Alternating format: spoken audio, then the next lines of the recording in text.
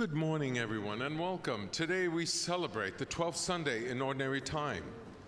Our celebrant and homilist this morning is our pastor, Father Jim Bevacqua. We ask that you take a few moments to greet those around you.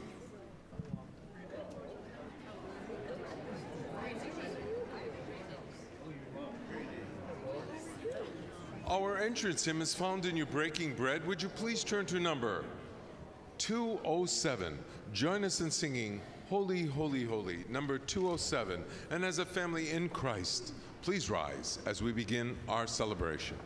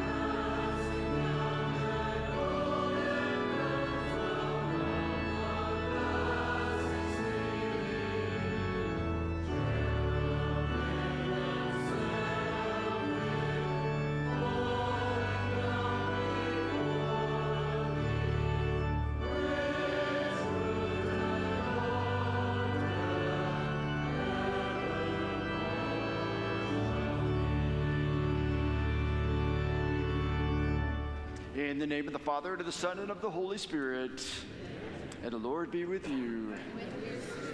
Today in the Gospel reading, we hear the very familiar story of Jesus calming the storm. So I'm going to talk a little bit about that, about the storms in our lives and how best to deal with them. And my brothers and sisters, as people of prayer, people of faith, people of hope, let us acknowledge our sins as we prepare ourselves to celebrate the sacred mysteries.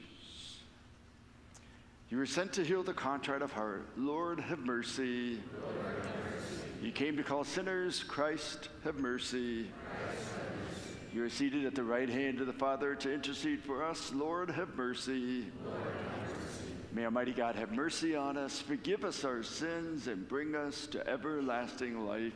Amen.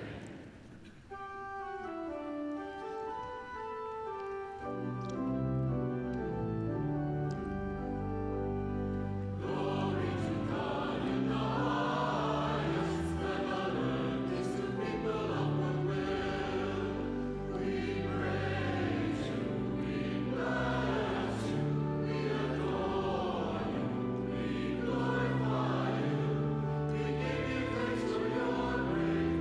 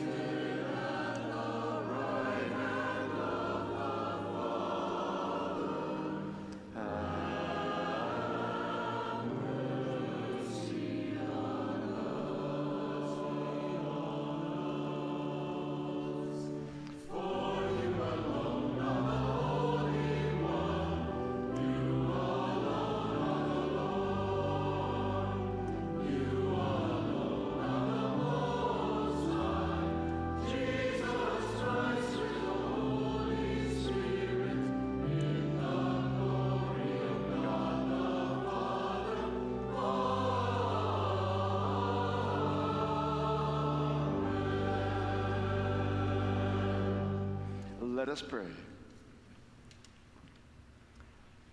Grant, O Lord, that we may always revere and love your holy name, for you never deprive of your guidance those who set firm on the foundation of your love.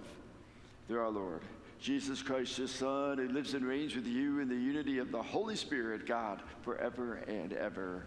Amen.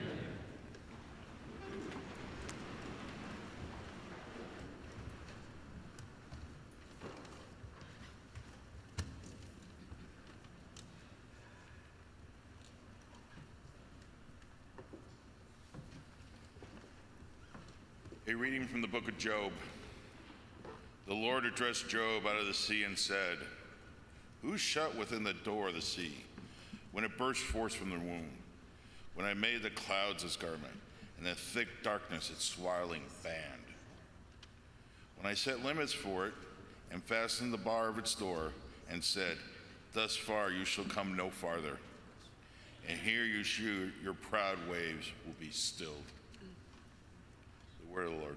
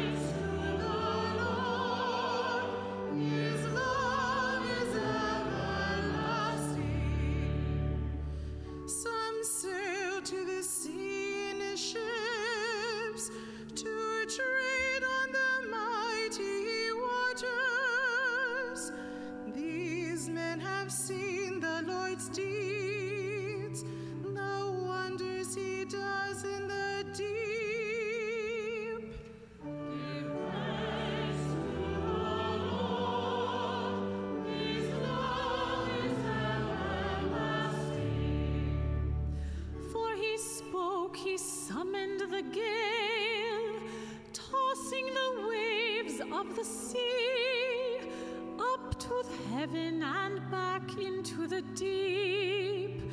Their soul melted away in their distress. Give thanks to the Lord. His love is everlasting. Then they cried to the Lord in their need, and he rescued from their distress. He stilled the storm to a whisper. All the waves of the sea were hushed. Give thanks to the Lord. His love is everlasting. They rejoiced because of the calm, and he led them to the haven they desired. Let them thank the Lord for his love, the wonders he does for man. Give thanks to the Lord. His love is everlasting.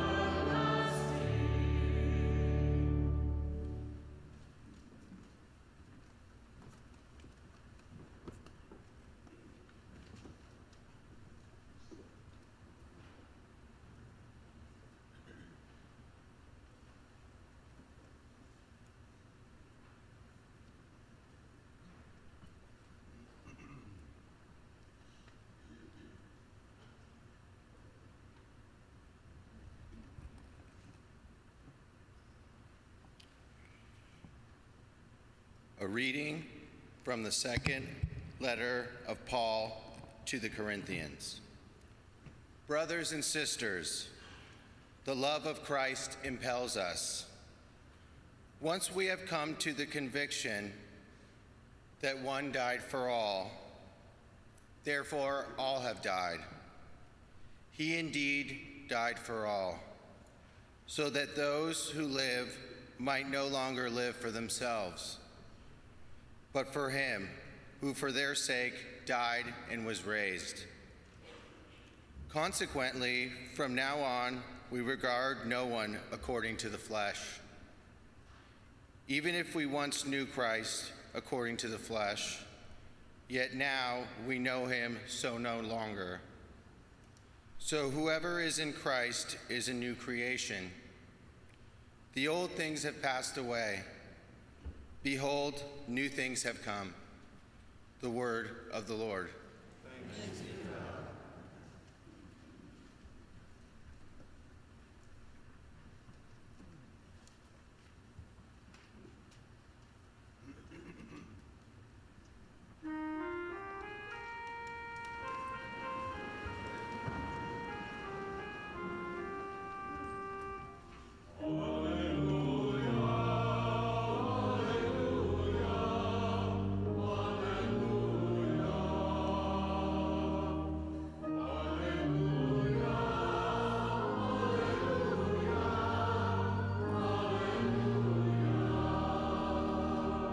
Great prophet has risen in our midst.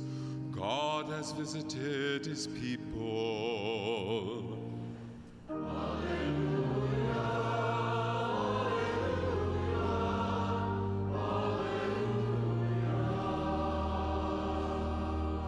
The Lord be with you. A reading from the Holy Gospel according to Mark. On that day, as evening drew on, Jesus said to his disciples, "Let us cross to the other side." Leaving the crowd, they took Jesus with them in the boat, just as he was, and other boats were with him. A violent squall came up, and waves were breaking over the boat, so that it was already filling up. Jesus was in the stern, asleep on a cushion. They woke him and said to him, "Teacher, do you not care that we are perishing?" He woke up, rebuked the wind, and said to the sea, "Quiet, be still." The wind ceased, and there was great calm. Then he asked them, "Why are you terrified? Do you not yet have faith?" They were filled with great awe and said to one another, "Who then is this whom even wind and sea obey?" The Gospel of the Lord. Praise to you, Lord Jesus Christ. I was looking at a message from Pope Francis from 3 years ago about today's gospel, and I thought that there were some good things to share with you, so that's what I'm going to do. He writes about how the Lord wants us to seek his presence in the trials and storms of life, and this is part of being a friend of Jesus. This is a part of being in relationship with him, to seek his presence in the trials and storms of life. I'm in the middle of a book called A Grand Slam for God by Father Burke Masters. A Grand Slam for God. And this priest went from being a baseball star to a Catholic priest. Great book. I'm enjoying it. And in the book, he mentions when his mother passed away and the pain of losing his mother. So he prayed in despair. I think it was the day after she died. "God, I just want to know that she is okay. I just want to know that she's okay." And he says that at that moment, a cardinal landed in the willow tree right in front of him and began to sing. Well, his mom was a huge St. Louis Cardinals fan. She had decorated the house with little cardinal figures all over the house, and he heard that bird sing brilliantly. So he felt that the Lord started to calm the chaotic storm of losing his mother the night before, and he felt God saying, "It's okay, she's with me." And despite the pain of losing his mother, God was breaking through to comfort him through his beautiful cardinal. God is with us in the storms of our lives. And some people think that, maybe because I'm a priest, that I don't have any problems. Trust me, I have plenty, okay? I assure you, I have struggles just like everybody else, challenges, problems. heartbreaks. I worry a little bit about some things, little and big. Like how the heck is the new coach of the Lakers going to work out? All those important things, how am I ever going to raise all the money for the new gym? It's going up pretty fast, so I'm pretty excited about that whole new hall project. But the Pope Francis asks, how often do we remain fixated on the problems rather than going to the Lord and casting our concerns upon Him?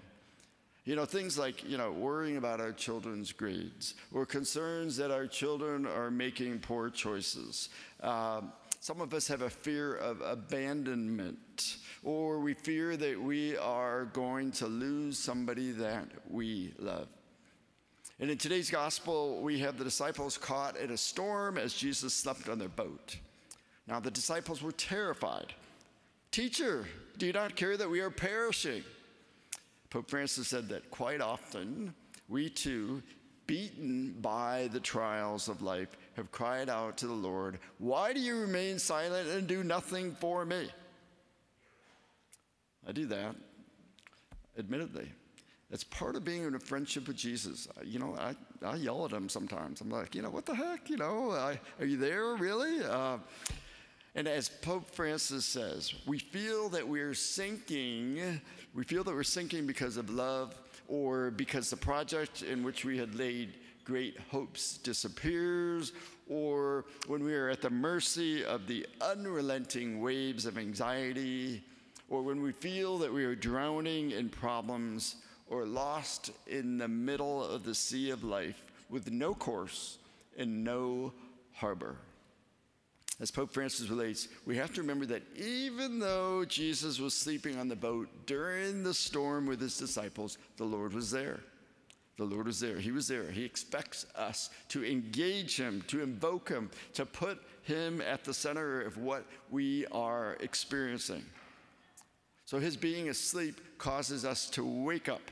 Because to be disciples of Jesus, it is not enough to believe God is there, that he exists, but we have to put ourselves out there with him. We have to also raise our voice with him to cry out to him.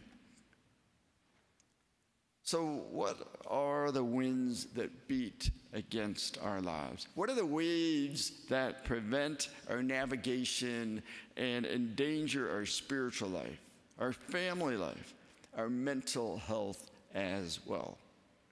What we need to do is to tell all this to Jesus, Pope Francis says. Tell all this to Jesus. Tell him everything. He wants this.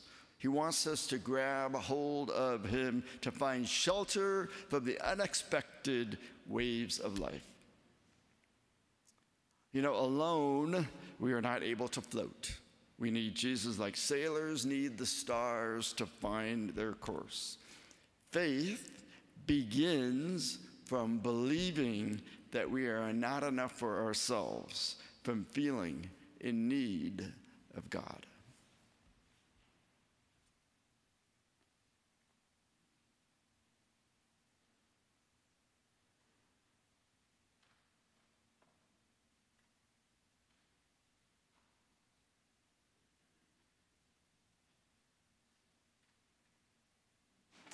Please stand for a profession of faith.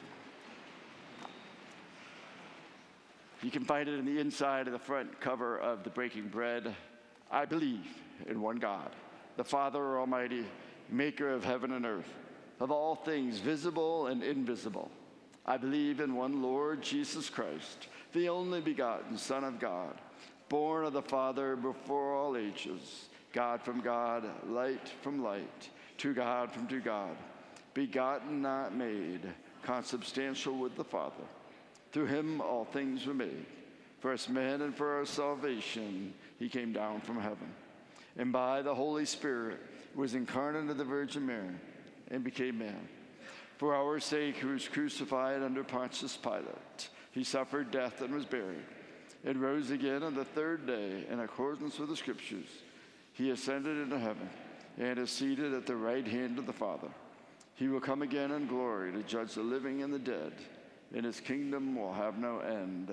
I believe in the Holy Spirit, the Lord, the giver of life, who proceeds from the Father and the Son, who with the Father and the Son is adored and glorified, who has spoken through the prophets. I believe in one holy Catholic and apostolic church. I confess one baptism for the forgiveness of sins, and I look forward to the resurrection of the dead and the life of the world to come. Amen.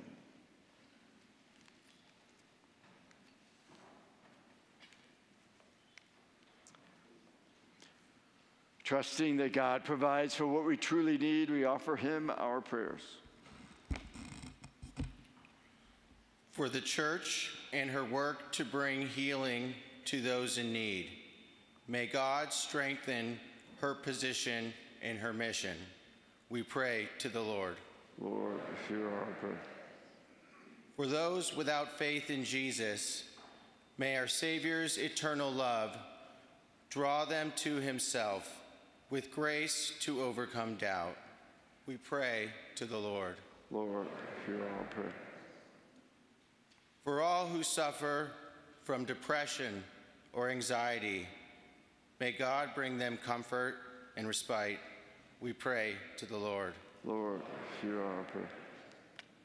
For the special intentions of Bonnie Vickers, Rick and Tina Caruso and family, Will and Olivia Park, Judy Gallegos, Eli Michael and Theo Joseph Wu, Aram and Alice Michigan, Sam Sherman, Violet Knight, Kevin Gonzalez, Don Augie Wan, Father Stevens Arabidis.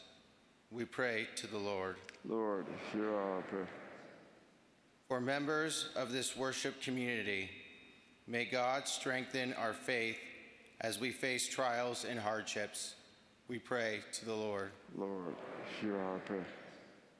For the faithful departed, especially Skylar Batchelor, Dominic Sardo, Susan Kelly, Feliciano Larzo, Hog Papayan, Rosalino Lazaro, Bruce Frost, may God's perpetual light shine upon them. We pray to the Lord. Lord, hear our prayer. For the intentions of the parishioners of St. Bede's Parish, we pray to the Lord. Lord, hear our prayer. Let us also pray in a special way for all of those suffering due to the conflicts in the Holy Land, in Ukraine, and other locations in the world. We pray to the Lord. Gracious Father, we come to you with confidence that you alone can answer our needs. We ask that you hear our prayers through Christ our Lord. Amen. Please be seated for the preparation of the gifts.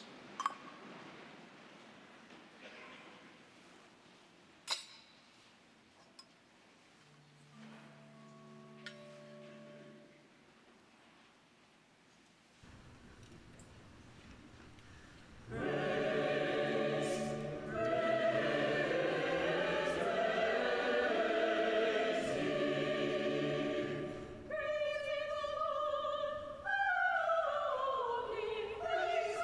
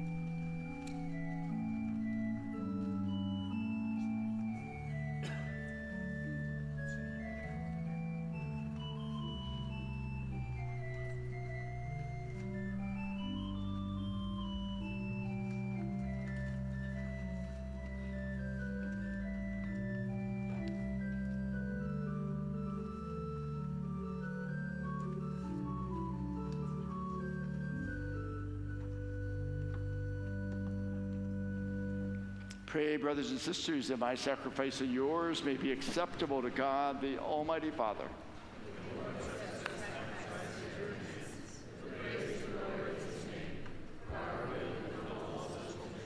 Receive, O Lord, the sacrifice of conciliation and praise, and grant that, cleansed by its action, we may make offering of a heart pleasing to you through Christ our Lord. Amen. And the Lord be with you.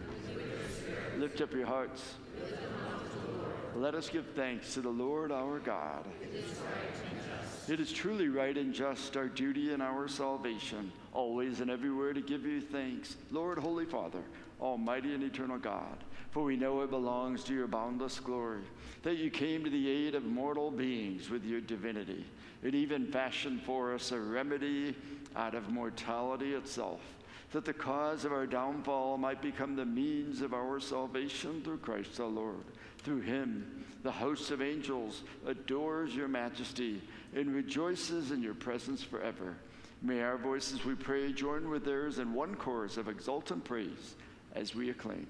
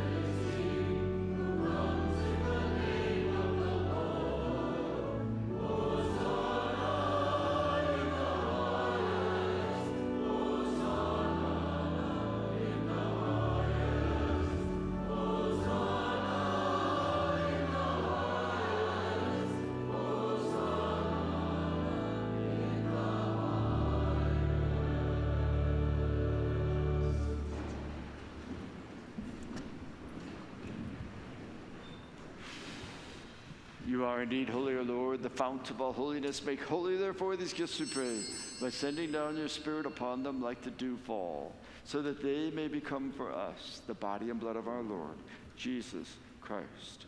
At the time he was betrayed and entered willingly into his passion, he took bread and giving thanks, broke it, and gave it to his disciples, saying, "Take this, all of you, and eat of it, for this is my body, which will be given up for you."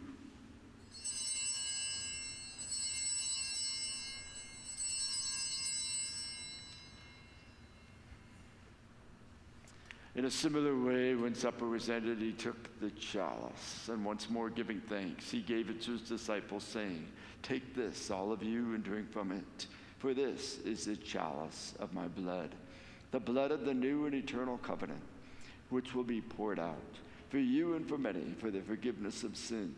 Do this in memory of me."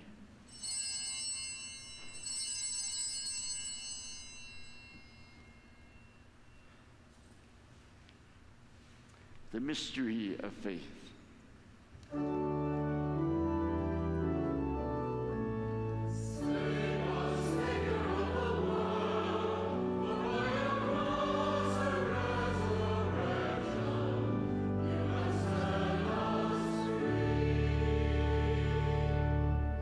Therefore, as we celebrate the memorial of his death and resurrection, we offer you, Lord, the bread of life and the chalice of salvation, giving thanks that you have held us worthy to be in your presence and minister to you. Humbly we pray that partaking of the body and blood of Christ, we may be gathered into one by the Holy Spirit. Remember, Lord, your church spread throughout the world. Remember the family of Aaron and Michelle Van Dyke. Remember the family of Robert and Susie DeVell. And bring the church to the fullness of charity, together with Francis, our Pope, and Jose, our Bishop, and his assistant bishops, and all the clergy. Remember also our brothers and sisters who have fallen asleep in the hope of the resurrection. Remember Ted Walters, Jim Bender, and all who have died in your mercy. Welcome them into the light of your face. Have mercy on us all. We pray that with the Blessed Virgin Mary, Mother of God, with Blessed Joseph, her spouse, with the blessed apostles, with Blessed Bede the Venerable and all the saints who have pleased you throughout the ages, we may merit to be co-heirs to eternal life, and may praise and glorify you through your Son, Jesus Christ. Through him, and with him and in him, O God, Almighty Father, in the unity of the Holy Spirit, all glory and honor is yours forever and ever.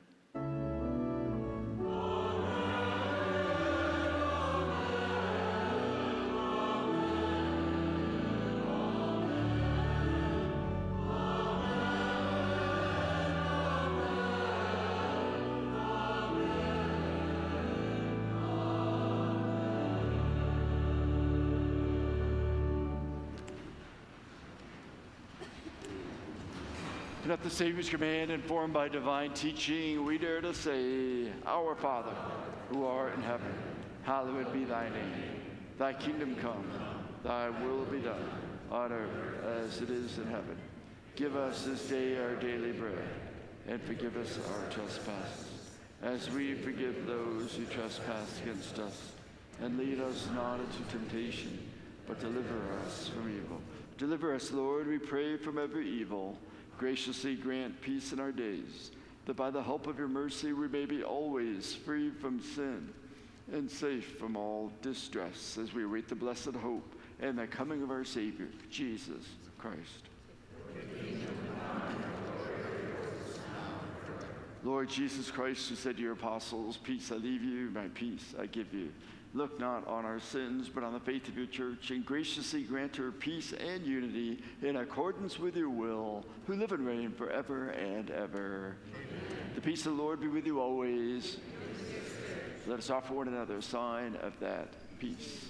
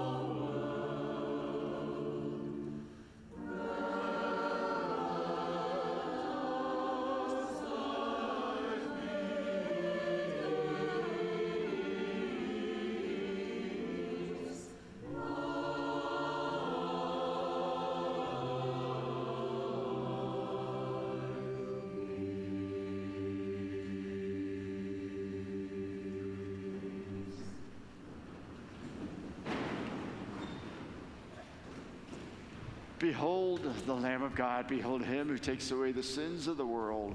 Blessed are those called to the supper of the Lamb. Lord, I'm not worthy that you should enter under my roof, but only say the word, and my soul shall be healed.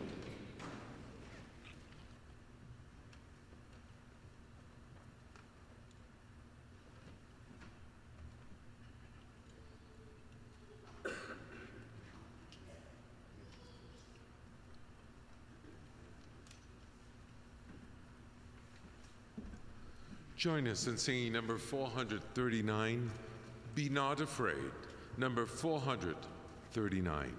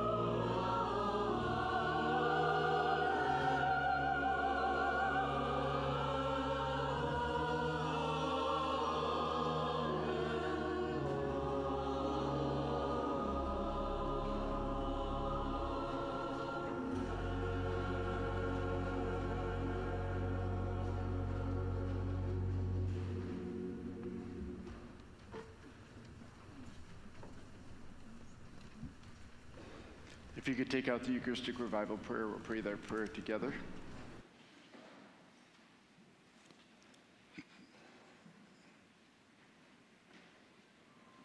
Heavenly Father, we thank you for the gift of your Son, our Lord Jesus Christ, who promised to stay with us always until the end of the age.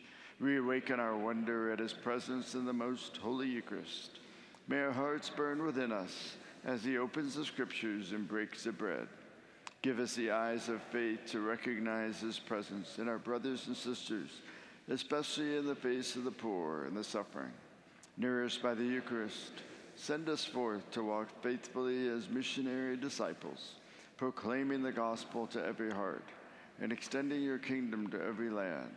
We ask this through Christ our Lord. Amen. Just a few announcements. We have a few openings available for Vacation Bible Camp. Contact information is available for Sister Anuncia. Also, she needs help with the setup this Saturday from 9 to 2. So contact her if you can help her out with the setup for Vacation Bible Camp. Confirmation and faith formation registration continues on our website. And we still need more catechists for the faith formation program. That's for the elementary school kids. The Relics of St. Jude are coming this Thursday from 2 in the afternoon, Mass at 7, and then a conclusion at 10 p.m. So that's this Thursday here at St. Bede. The Rosary for Dominic Sardo is tomorrow night at 5 at Cabot & Sons Mortuary. The funeral is at St. Andrews on Tuesday at 10 a.m. That's Dominic Sardo. This Friday, we have a funeral for James Bender, at 10 a.m. here at St. Bede. And at 1 o'clock, we have a service for Henry Suarez here at St. Bede.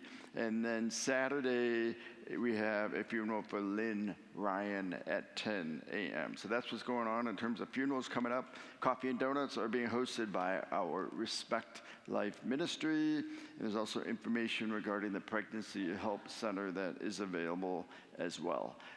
Special thanks to our altar servers, our extraordinary ministers of Holy Communion, our lectors, ushers, sacristan, and our choir. How about a big round of applause for all of them?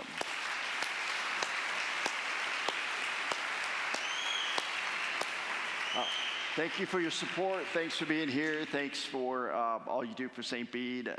You're a blessing to me, and I appreciate you. Please stand. Let us pray.